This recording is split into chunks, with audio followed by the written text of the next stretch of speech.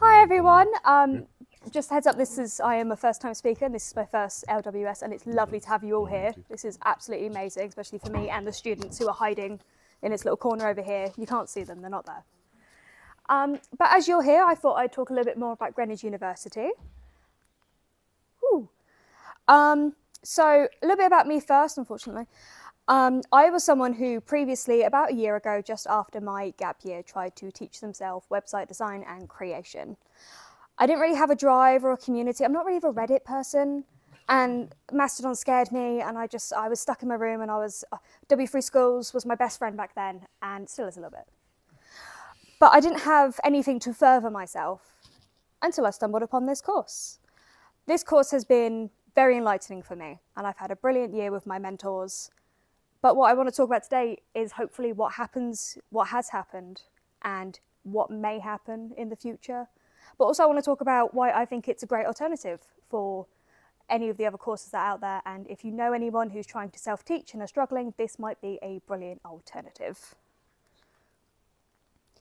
We're roughly class of 20 right now. There's not 20 of us here, unfortunately. A lot of people now have gone home because it's the master season where everyone procrastinates during the summer.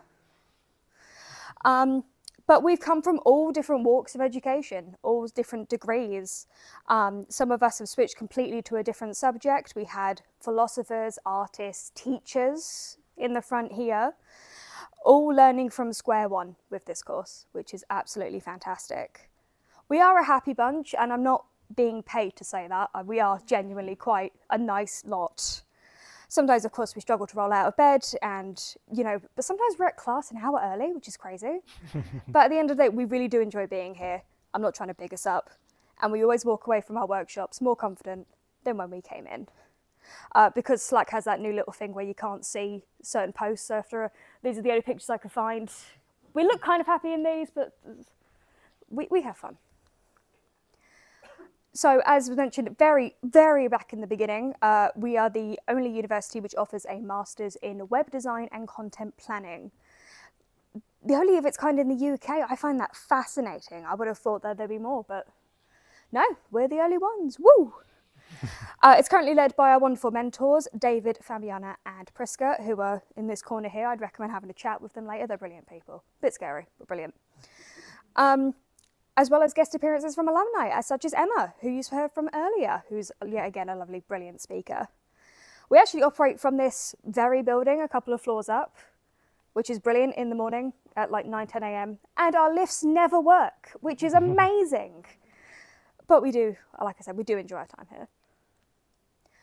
These are the modules we focus on during our 12-month course, with plenty of small and large projects, experimental workshops, all of it, you name it. I personally enjoyed the social media and SEO course. That was my personal favourite. And we refined a lot of the skills that we learned across the course and put them to good use. Right now we're doing our major project, which if you're interested, I won't talk about it here, but you can come and chat to the students and see that we're not as scary as our mentors. All of these courses I find tie really nicely within each other and present a natural flow between them. So when we're left to our own devices in the summer, we actually know what we're doing, which you would hope for the 9K I'm paying. Our first steps begin with a groundwork of the web. We explore its history and its implications of our work, how we build upon the accomplishments of those who came before us. Our lecturers are always talking about the loops in our, I messed that up. Our lecturers are always keeping us in the loop about names, faces, emerging ideas in industry. From our very first lessons, we're learning about Ethan Marcotte's idea of responsive web design, the Myers reset, which has been an absolute lifesaver for me, and the ebb and flow and the concept of resiliency and change. We become fluid and flexible, like the designs that they try and teach us to create. And then hopefully we actually make those designs once we concept, we get CSS actually, in our brains. Luckily, I think we all did that pretty well. I want to say one of the main benefits I found of doing an academic course in web design compared to self-teaching, it's the structure that we adhere to. This structure which is being repeated over and over again for every module. We all kind of agree that it's a very healthy working ethic, which we just love it. It's so good. It reminds us that feedback is our friend. Trying new things is one of the best things we can do as students, and it allows room for mistakes. We are explored to go and use what's out there. We are allowed to go explore what's out there, but we do hard code all of our websites. We don't use any frameworks, at least not for the first 4 or 5 months.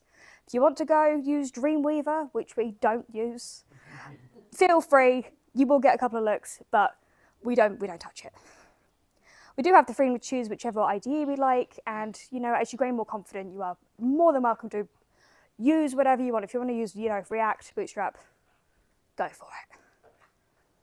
Our studies also do include graphic design, which was my other favourite part of the lectures. We became best friends with white space and user-centric designs. Our students wield colour and type with care.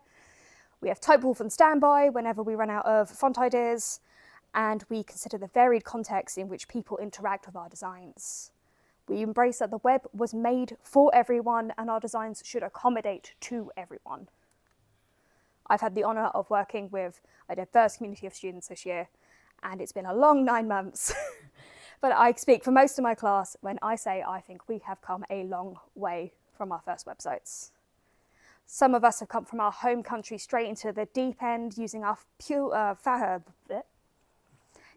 passions to fuel our ideas and make them real, such as teaching children in China Mandarin using our newfound web design capabilities.